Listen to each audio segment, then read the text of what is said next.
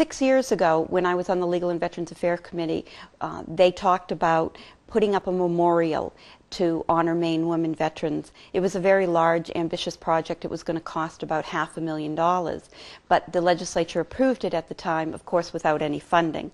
So every year for 6 years, when the Bureau of Veteran Services came before my committee, whether it was Legal and Vets or Appropriations, I asked the same question: what's going on with the Monument for Women Veterans? Well, this year, it was very late in the session, and it's our short session. I asked the same question, and again, it was the same answer: nothing. So I said, well, instead of doing the monument right now, which we're still planning on doing, let's do something immediately.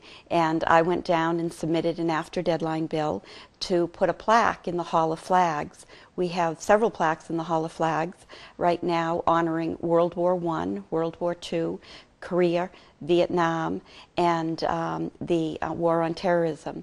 So I thought this would be a great opportunity to do something and raise the money on it. It was one of the things when we were at committee, when we had the bill before us, the same question came up. They said, "That's wonderful, Representative. We can pass this bill, but again, we have no money for it." And that's when I said, I'll raise the money. So I automatically became the chair of it, and then I asked Tom Saviello, who's also a state representative, if he would co-chair it with me. It's very important for me that this is perceived as a nonpartisan issue. Both the Democrats and the Republicans have been working on this, especially in this election season where things have gone negative. Democrats and Republicans all around the state are working on this plaque together very quietly because it's a very important issue for all of us. I think it's wonderful. I think it's wonderful. Yeah. I have no idea how many veterans, women veterans there must be. Do you know? Well, that's one of the things that it's not really about just the plaque. It's a two-prong campaign that we're working on for this.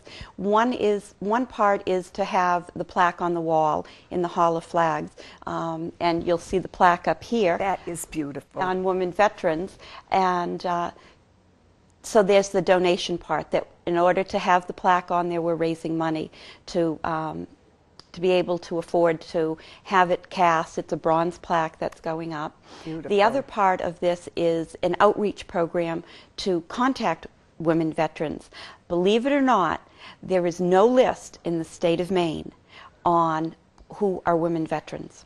So it is our kind of opportunity now with the plaque to reach out to Maine women veterans to have them sign up. So every woman that comes forward, and I've been having a lot that are emailing me or calling me directly, I send the information on to the Bureau of Veteran Services, and I send it on to Terry Moore, who's the head of the Advisory Commission for Maine Women Veterans.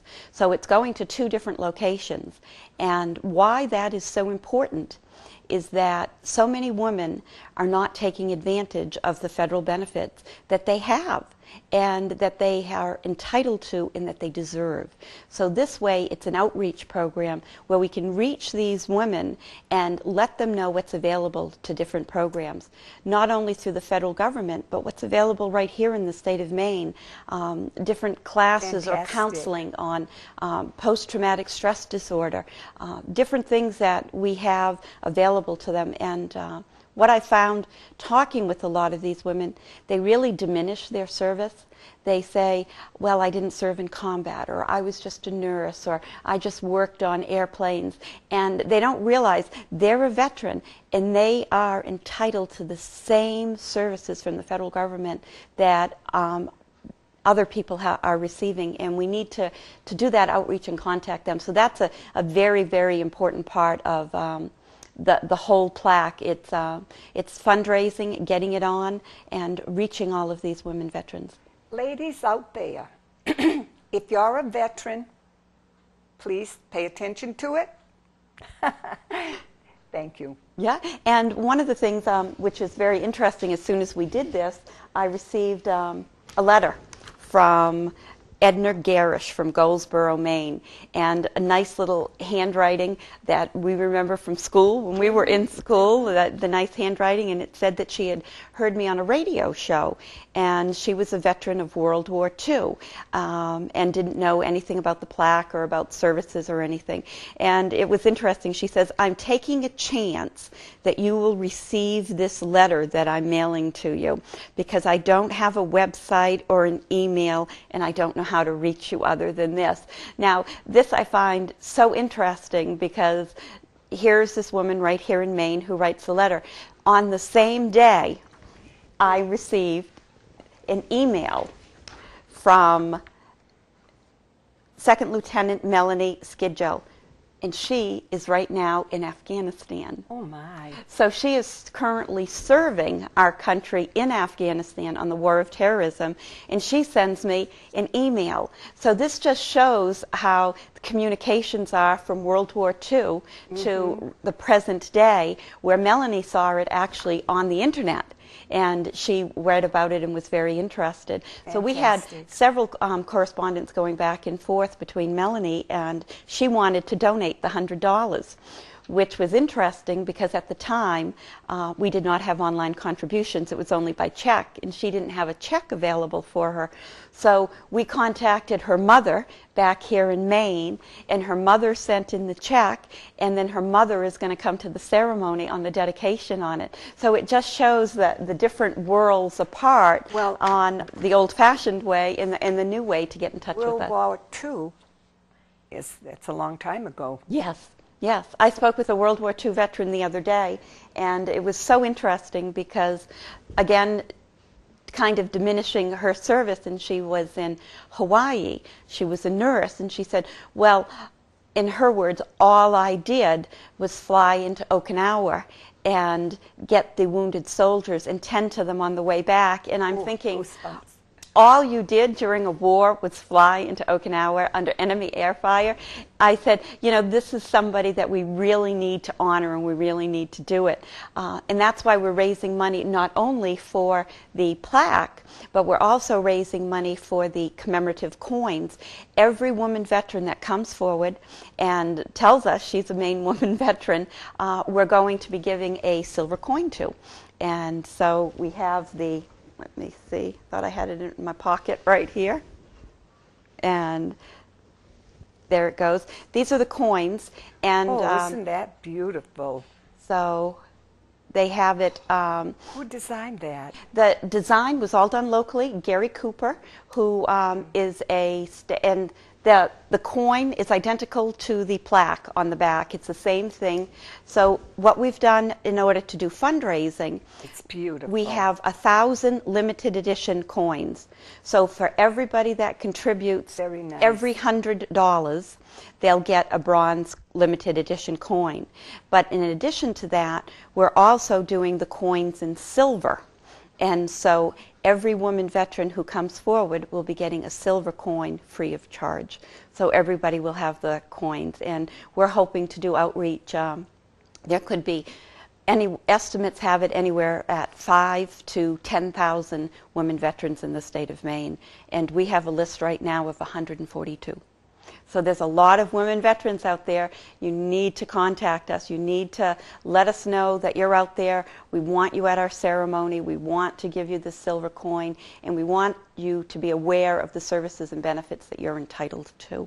Imagine World War II. There aren't many veterans left from World War II. Yeah, and actually this memorial to recognize the Maine women veterans and the coins, it was really to do an outreach to get the names of the living women veterans so we could show them what services are available to them and give them one of their coins. But what's happened is that so many people have now heard the story, and they're giving us information about deceased relatives.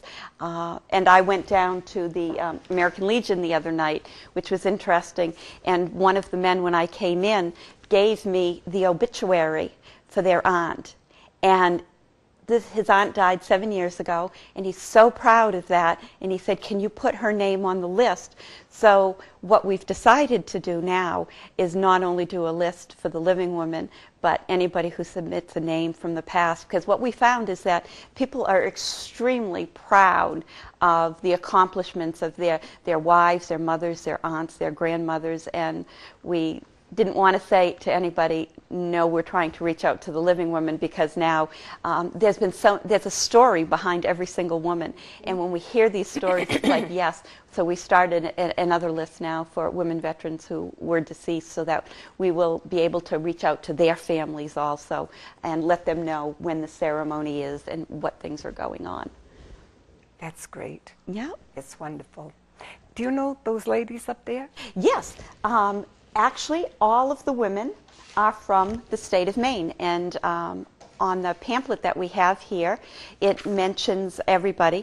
On the plaque, if you're just looking at the plaque, starting over here on the left, is from the Revolutionary War, Hannah Watts Weston, and her great-great-granddaughter actually posed for that plaque right there. My. That is actually a relative of Hannah Watts Weston, who served, well, didn't serve during the Revolutionary War, but was a patriot and went out and collected gunpowder and lead so that, the soldiers would have ammunition and everything. So from Maine. And then again, we wanted to, where nursing was such a very important part of the military for women, that's Emily Dana, who served as a Union Army nurse during the Civil War, and she's also from Maine.